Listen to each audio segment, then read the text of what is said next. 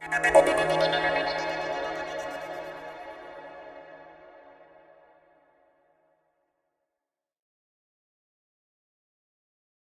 will be held over 3 days in May for students in years 3, 5, 7 and 9.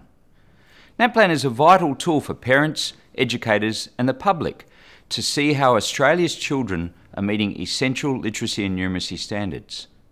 It's a point-in-time snapshot assessment of a student's achievements in these important areas of learning. It doesn't try to replace tests that are regularly held in classrooms around the country. Rather, it complements these existing tests and adds a valuable national dimension.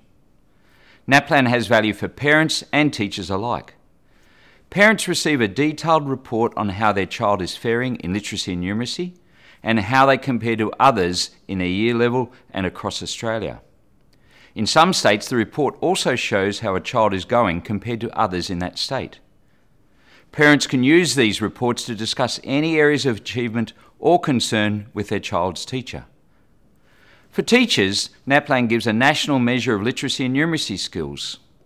It allows them to compare what they already know about the students in their class as a result of their own observations or in classroom assessments with NAPLAN results. They can also use the results to tailor teaching programs if they wish.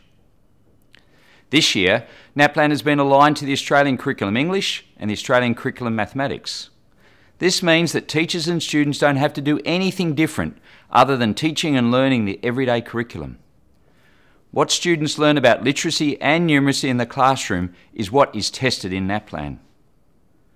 For more information about NAPLAN, including FAQs, fact sheets and example tests, visit our website www.nap.edu.au.